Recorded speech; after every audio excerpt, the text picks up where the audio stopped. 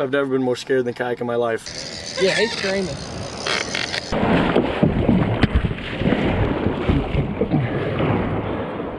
All right, guys, we just had somebody right here shrimp fishing.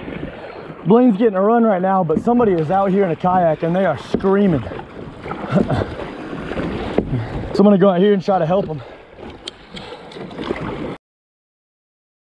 What is going on, Gulf Coast Nation? Guys, welcome home. For those of you who are new to the channel, go ahead and subscribe. We do videos every single Monday and Friday, but today we are in beautiful Navarre Beach, Florida. As you can see behind us, sunny, high pressure, no clouds, flat waves, clear water, everything for a successful charter fishing night. We have our clients coming here in just a second. Blaine and I are getting the rod set up. He's got some fresh bait right here. So we're gonna get the rod set up, all the baits out like normal. Then we're gonna get after some big off sharks. Let's do it. Yoo!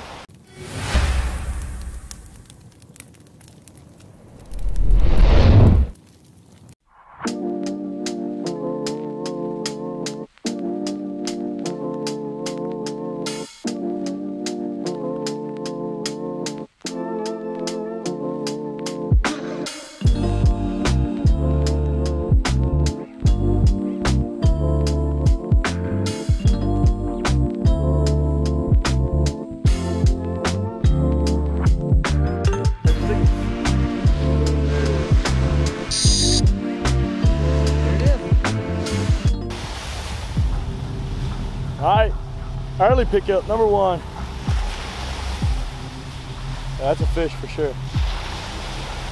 It's not a big bait. No, it's not a huge bait. What are we at? 152. He's eating it down. Sticking, baby, sticking, baby, sticking, baby, sticking, baby, sticking. Boom, there it is. Get to him, switch in. All right, y'all, crazy. There it is, baby, let's go!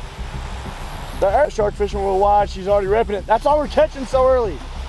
She brought the hammerhead shirt.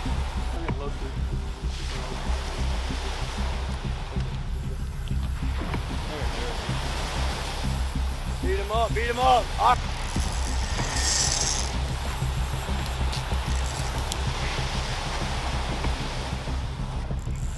You want it, man? Come here, man. Oh, we got it low speed? Yeah. It's tough to breathe sometime, man, when you're all excited. You might be crossing back over here, Blaine. I'm not sure. It's all right. We'll just keep an eye on it, man. You got it. Guys. He's right there. Woo! Leader! Woo! He's a little fired up. Keep reeling, keep reeling.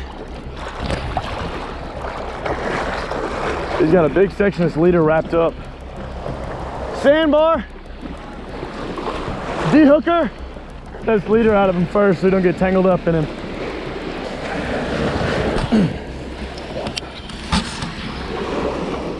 Hooks out. All right, take that leader with you. Thank you for grabbing that.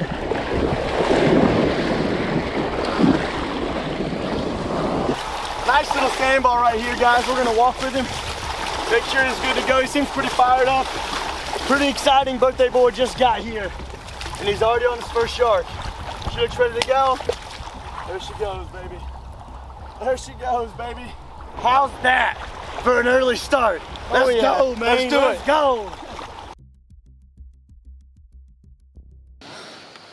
We won't. I'm back on the weight now. Yeah, it's eating it right now. There it goes. There it goes.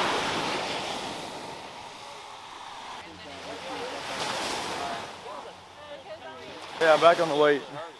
He still wants to. Want my head left? Yes, please. Yeah.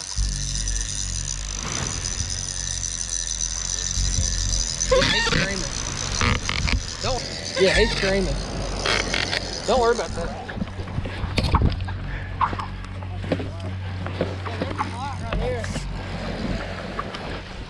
Where's it at?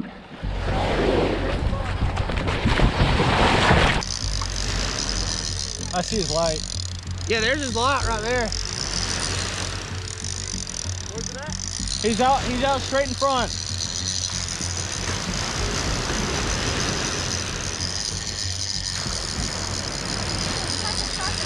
I don't know.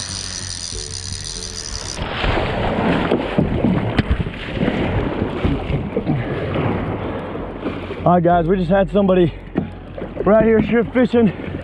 Blaine's getting a run right now, but somebody is out here in a kayak and they are screaming.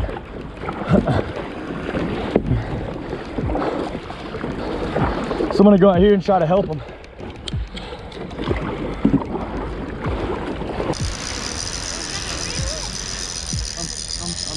Is he on the phone with somebody?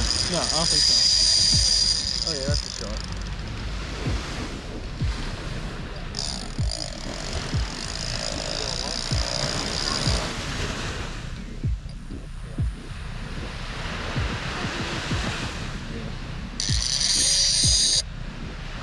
There it is. There it is.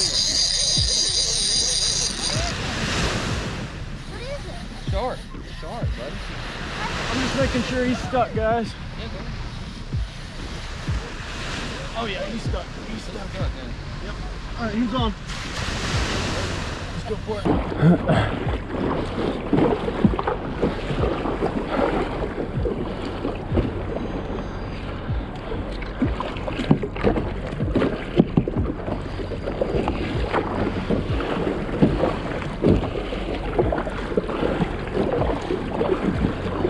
He's way out here, guys. Can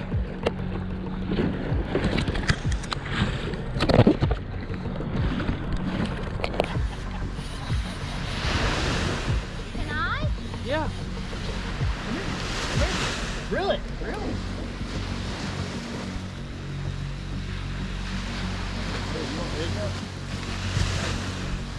Oh! Real quick. Go ahead. Why? Need help?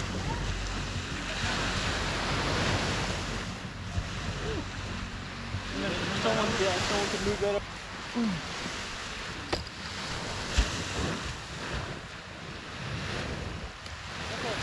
Dig in, let's go, let's go, let's go!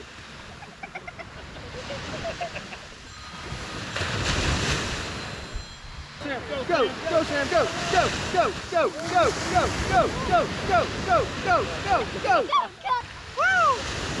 Number 2 of the night, let's go. This line right here keeps I'd probably give that one around 150 pounds. Wow. Where's your buddy's there. slide at, dude? You're right there. I don't know what either of them are. It's right there.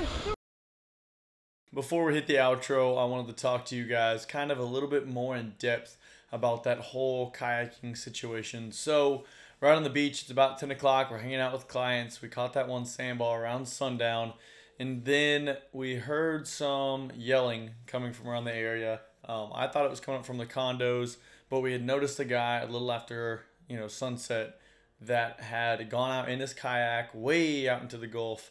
And we were just kind of like, man, it's kind of weird. I don't know if he's like shark fishing out of his kayak or if he's just like, I don't know, enjoying it or whatever. It was a really flat day, almost little to no winds completely. And we just found it odd. And then when we heard somebody yelling, someone had said, like, I think it's coming from that guy in the kayak. So we all kind of walked down to the water to listen. All of a sudden, the reel starts screaming like you guys saw. And right when the reel started going off, we did hear him yell, like, very clearly, help me, like a big, really just like make the hairs on the back of your neck stand up. And so I was like, oh my gosh, Blaine, you handle the reel. I'm going to jump on the kayak and go see if I can help this guy. So I jump on the kayak, as you guys saw. I start taking off. I don't want to share any of the video from getting close to this guy because I don't feel it's very appropriate to, share somebody obviously in a weak moment or whatever the situation was. That's kind of their personal deal. And so there's a fine line as, influencers and video makers like ourselves where you want to get good content to share entertaining things with you guys, but I also don't want to cross a line of personal, space or personal boundaries with somebody else. And so this individual, I jumped in the kayak. He was like 1,500 yards out there, way out there. And about halfway out there, I hadn't heard him, cry for help again. And my thoughts started rolling a little bit. They're catching the shark back there, and I'm thinking, what if this guy's intentions aren't pure? Like, what if he's trying to lure me out there, lure somebody out there, to not get help, but, maybe cause harm. I didn't know. So my mind starts kind of running halfway out there, so I stop. Like I said, no winds, flat day. The moon was pretty decent. It was semi-visible out there. And I could kind of see where his headlamp was, but I was like, you know what? I've got to make sure this dude's, like, actually needing help, because I just hadn't heard him in a while. I've been paddling for 800 yards now. And then after about 5 seconds of stopping, I heard him clear as day again, just, help me, a pure scream for help, cry for help. And so I was like, the heck with it. Screw it, I'm going. Double timed on my kayak, got out there close to him. I get within 50 yards of this guy. He has his headlamp on. I have my chest mount GoPro light on as well as a headlamp on, so I'm completely visible to him. And when I get about 50 yards from him, again with these thoughts that have already ran through my head, he cuts his headlamp out. So he goes completely dark. And I have my lights on, and I was like, hey man, like if you need help, like I need you to put your headlamp on so I know where you are. Nothing. Like I said. No wind, flat, 100%, 50 yards away. He could hear me because I could hear his paddle strokes. And I was like, oh, crap. Like, I got caught. My fear was right. I feel like this guy's out here to get somebody. And so I started kind of going into my defense mode. I cut both of my lights off. I couldn't see him great, so I kind of ducked down to put his, like, outline with the horizon. And I see him coming, like, directly at me, and I thought, all right, like, here we go. This is not going to be good. And the guy comes close, and I'm like, I kind of fired up at this point, right? So I'm like, hey, man, like, if you need help out here, like, you're freaking crying for help. I'm out of here. Like, what do you, like, why aren't you talking to me kind of thing? And he's paddling right at me, and he just goes, get the heck away from me, like, real aggressive. And I was like, what do you mean? Like, you asked for help. I'm here. We're 1,500 yards from shore. We're the only two people in these kayaks. Like, I'm here to help you. And he was like, get the heck away from me. Like, real aggressive. Again, no plea, no signs of, like, him being hurt. He's upright. He's paddling. And so I was like, look, it's only me and him out there. I can't help this guy. Obviously, he's now communicating that he doesn't want help. And I want to make it back home to my family and friends tonight. So I was like, nope. You said you don't want to help? No problem, man. Like, I'm out. So I turned around, double timed. Good thing I had that Cobra kayak because those Cobras are fast. I beat him back to the beach.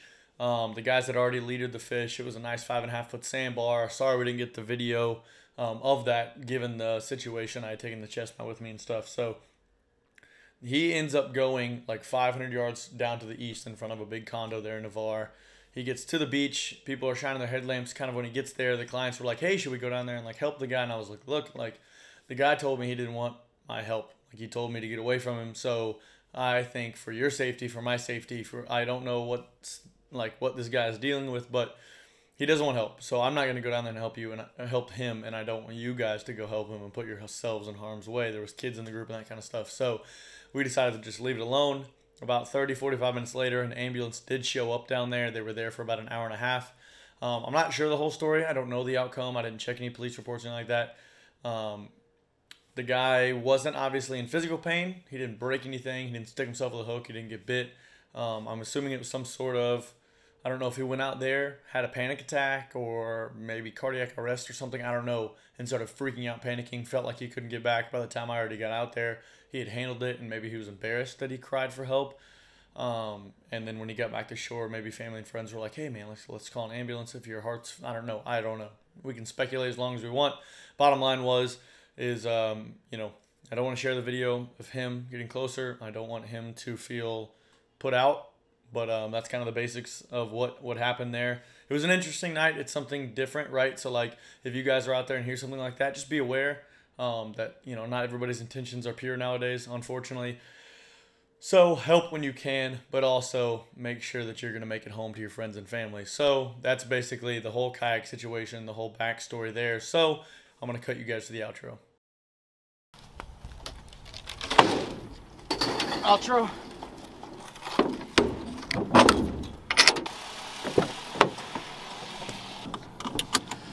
Alrighty guys, back in the truck now. Everything is packed up. what an interesting trip. I cannot believe that, you know, 8 years of shark fishing, 2 years of doing charters, a little over 2 years now, almost 3, that we have not had, you know, just a night like tonight. But I'm telling you, that whole kayak situation, So weird. that was So weird. weird. I honestly, I've never been more scared than kayak in my life. I'm not scared of sharks. I'm more scared of humans, especially in the kayak, especially at night, out alone. That was just weird. So, anyways, we got some sharks. We had some interesting events occur, and look, we got it done at the end of the day. The clients were happy. Their, you know, nephew and son got on sharks. Okay, it was their birthday, so we got it done. A couple sandbar sharks, super fun, and the clients had a good time. Catch you guys next week. Hope you guys enjoyed it. Hope you guys got something out of it. If you did, please give us a thumbs up, drop a comment below, share it with your friends, and as always, we'll catch you guys in just a couple days. Let's do it. Woo!